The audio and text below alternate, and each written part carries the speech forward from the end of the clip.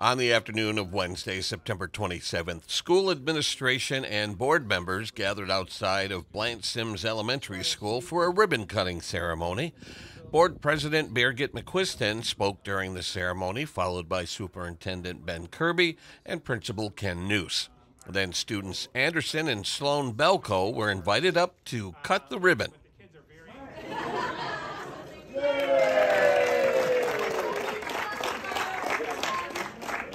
That moment is not lost on me at all. This is a historic moment. You know, someday, hopefully 100 years from now, maybe they'll be looking at a new building, and then we'll be looking just as fondly on this building as we did the old building. So that is even more reason why my staff, myself, want kids to love their elementary experience. Not only have high achieving, not only, come into a loving, nurturing school, but have those feelings that this is, again, a great place for them and something that they'll look back and that nostalgia will say, you know what, I loved my childhood in large part because of Blanche Sims.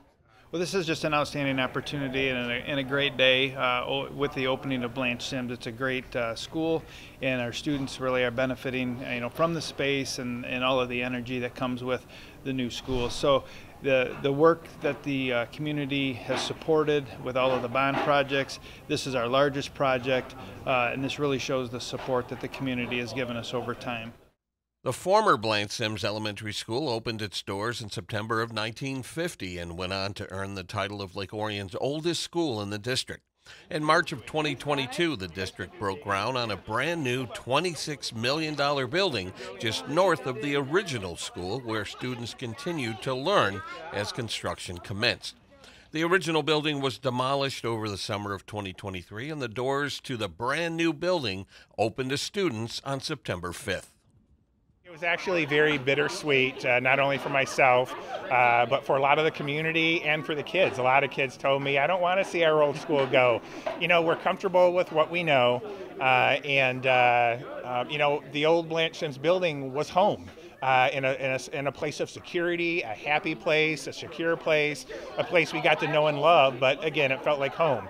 But I assured the students that our new building would also feel that way once we moved in, and not just the building itself. We have to make it our own. We have to make it our home, put our own little flair on it, let the kids move in, do their decorations, and before too long, I can already see it. The kids have already changed a lot from something so new, as one kid mentioned, it looked like a museum when we first moved in, to looking something more like a school, a happy place for the kids where they look forward to coming to every day.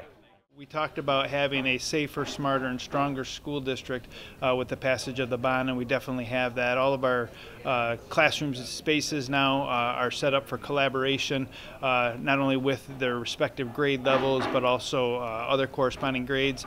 Also, we have innovative electronic boards in each classroom, so that really helps bring the learning alive for the students. But really the ability to collaborate and socialize, which they certainly need coming out of the pandemic, has been great. And really, when you look at some of the safety features that this building has that the old Blanche Sims did not have, we're really thankful for that. And this has allowed us to create a better flow of traffic.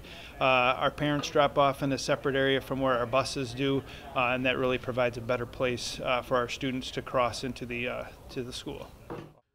For now, the site of the former building will be used as green space that students and nearby residents can enjoy, and the grounds of the new school will continue to be used as a staging area for the parades that travel through the downtown area. In Lake Orion, this is Joe Johnson reporting for ONTV News.